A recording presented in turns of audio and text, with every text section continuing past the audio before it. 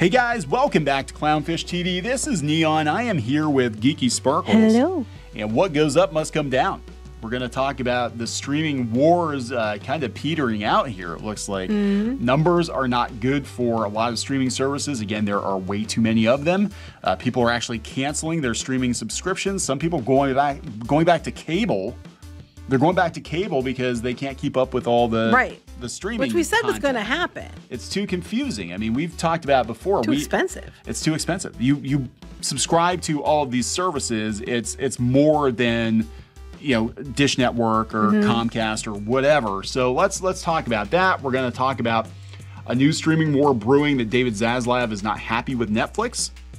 Because apparently they were withholding pay for quite some time. But they're actually pimping out their shows. You know, Sandman's on Netflix, but they were going to do more DC Comics animated content with Amazon now. It's basically whoever's going to pay him because Zaslav likes... He likes money. Yeah, but we're also going to talk about how a lot of households now are canceling their streaming services and that people aren't even buying new streaming devices, that sales are declining on that. But you know, I figure at this point most people have a Roku. Most people want a Roku have a Roku. Yeah, I agree. But I think the reason people are cutting their services is because there's too many and too much, and they are doing the ad-supported ones. But like a lot of them, like Netflix, give you a discount if you do the ad-supported. Then you have Disney, who is taking their basic tier price was, and they're making that the ad-supported tier and raising the prices for everything else, which is probably going to drive people away. So let's talk about this. Before we get into it any further, please subscribe for more pop culture news, views, and rants, guys. Over 282, almost 283,000 subs. We are free to watch. You don't have to pay a subscription. If you want to give us money, we like money. We still have to do Clownfish minus money from your bank account into our bank account. But there's no extra content. That's how that works. See, we're going to be different. We're thinking outside the box. Like, that's right. We're just going to tell you right up front, like, you ain't getting anything special. You're just giving us money. Just giving us money. Just give us money. We're kidding. We're not actually going to do that. Lots of people do, though. I know. The Hollywood Reporter. When the numbers don't add up, recession fears dent Hollywood streaming ambitions. Wall Street's having lost patience with them. Executives are cutting costs and enacting hiring freezes as direct-to-consumer profits stay elusive. Direct-to-consumer sounds like they're talking about Disney because that's what they keep calling it, as direct-to-consumer. Yeah, they said in the legacy media world where studios have been betting on streaming to make up for declining cable revenue, it's also provided a gut check. Profits are still years off from any, including Disney. They're not going to be profitable until 2024, 2025. And then before that, they had to pay Comcast off for their share of Hulu. Yeah, it was like 30 billion. I don't know if it's that high, but they had to pay off their share of Hulu to Comcast. So I don't even know if they're going to be profitable by then. And the economic headwinds are accelerating cost-cutting measures that may have already been in motion as executives in Wall Street get more pragmatic about streaming. This is bad for consumers because anymore to really have a show take off, it usually winds up being a very expensive show. You know, the Disney Plus stuff, you can kind of see the decline. It's like that horse drawing that you see on the internet with starts out where it's really well rendered and then it gets the stick figure by the time. That's basically the Disney Plus shows. Like they started out being like movie quality and now you can see like it's just really cheap. Hurry up and get it out. Yeah, crap it out. They're talking about the macroeconomic trends hurting linear advertising dollars. Everybody is hurting. Everybody everywhere is hurting because the ad revenue is drying up. This is on YouTube. This is on blogs. This is everywhere. In fact, you know, inside baseball, I won't go into numbers specifically, but I would say on our blogs and YouTube, we're down about 30% from last year. Now, we're fine, but, you know, other people may not be fine, especially if you're hiring a bunch of employees at, you know, $100,000 a year to work at these companies. You know what I'm saying? Like, it's the, you know, this is kind of what killed off like G4 and stuff like that. They expected all this ad revenue and it wasn't gonna materialize. This is why you have so many media outlets laying people off. And said many pure play entertainment companies are facing an existential threat. Says this guy, the chairman of creative media, largely because the pivot towards streaming has yet to be fully realized. The economics don't work. In the streaming first world, the content budgets are too high. The revenue that comes in is too low in a hyper-competitive world where everybody's chasing the same streaming Right, dollar. because before it was like Netflix was doing really well because it was just them, and then there was, Hulu. And then it was like those two, and everybody was kind of one of the two. And now it's like everybody and their brothers is starting their own streaming service. So there's just too many, there's too many out there competing. They said that, people are cutting the cord. Well, actually, there's other articles saying that people are going back to it, but they said, the expectation is that we're going to get content that's as good as theatrical. And Disney kind of set Netflix kind of was, but Disney really was like, oh yeah, we're going to spend as much money on our shows. They did. They made that a big push when they first started. Which is part of the reason. Before the pandemic, though. Yeah, before the pandemic. But that's part of the reason that Chapek supposedly got gone was he was pulling money from other budgets to plow into streaming shows that were not going to turn a profit the way that they were expecting. To try to increase the numbers. To increase the numbers. And now it's just like you're just like chasing this empty thing. I mean, it kind of reminds me of like people that spend all this time building up a following on a social media platform, and then the social media platform becomes a ghost town. Yeah. I mean, I've seen that happen before where like these people are like, oh, I've got all these Tumblr followers. I'm a big deal on Tumblr.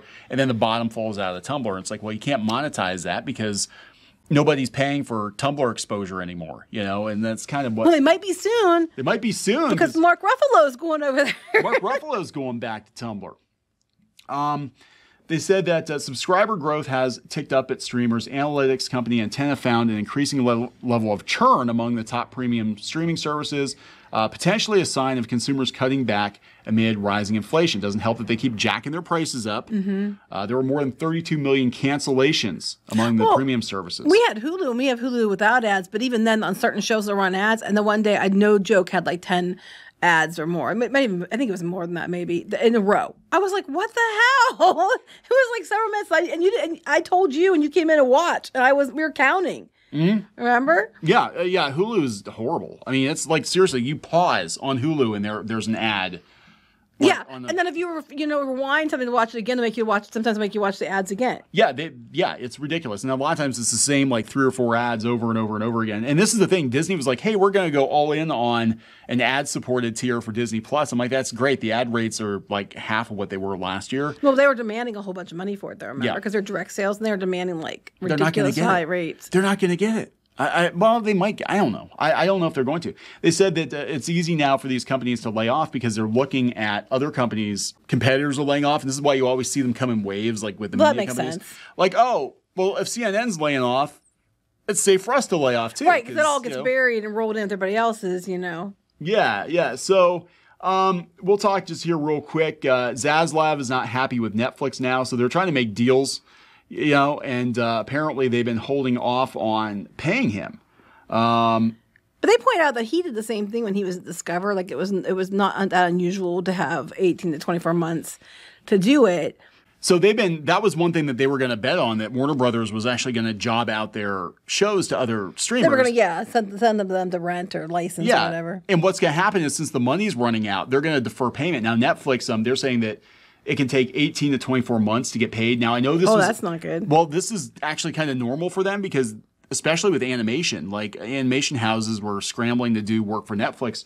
But I know a lot of anime studios were like, yeah, we can't work with Netflix because they don't pay us for like 2 years. Yes, we have talked about that, yes. So these companies, what they're doing is they're taking out loans to cover the production costs themselves, hoping that in 2 years, Netflix is going to pay them. So this whole thing has been, I mean, from my point of view, the whole streaming thing has been one big shell game.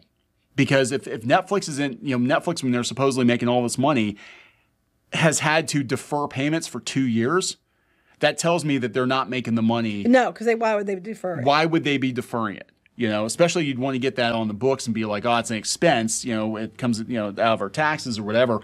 And it just tells me that they are pushing things back as far as they can push them. And as long as because studios are like, hey, we have the clout of our shows on Netflix. Yay, we're on Netflix. But everybody else is like, yeah, we were going to send our stuff to Netflix, but if we got to wait 2 years to get paid, we're not going to do that. We're not going to do it. They said that 38% of Netflix cancellations in the third quarter were due to cost.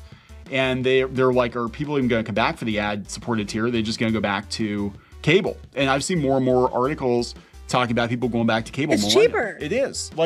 Plus streaming, honestly, it's overwhelming how many choices there are. And you have to keep track of, okay, well, which show is on which streamer now? The reason Netflix was great when it first started was it was centralized. It was like everybody dumped their content. Same with Hulu. Both. Yeah. Like you go to one of the two and you see what you wanted to see. Yeah, Hulu for newer TV shows, last night's episode of whatever, and Netflix for movies and older stuff. Everything was in one place pretty much, and you could just kind of surf and find it. Now it's like, okay, I got like 15 different damn streaming services. What do I want to find? Because they already pulled their stuff off of Netflix and Hulu to do their own network. And it's not sustainable. It's just not. And it's costing probably more than, having direct TV or dish. It is. And people are starting to cut, and now it's like, what do I want to watch the most? Is it really worth $150 a month? No. So anyway, it's going to be really interesting to see when Hollywood bet the farm on streaming, how this plays out for them long term. But we have a lot of people calling it out, and I think it's only going to get worse. So we're going to wrap it up. Yep. Please subscribe for more pop culture news, views, and rants, guys. We'll talk later. Bye.